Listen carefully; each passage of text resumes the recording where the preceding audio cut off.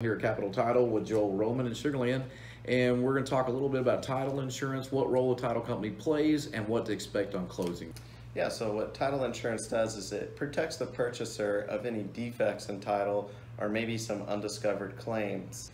And Joel, a lot of my clients ask me, what role does the title company play? Sometimes they ask me, are they coming to my office for closing? Where are we going? Why is my earnest money going there?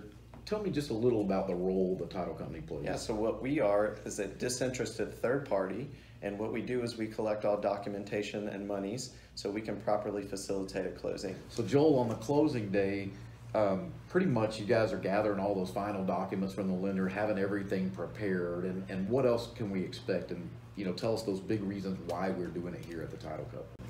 We record the finalized paperwork with the proper authorities, and then we disperse the funds to finalize the sale.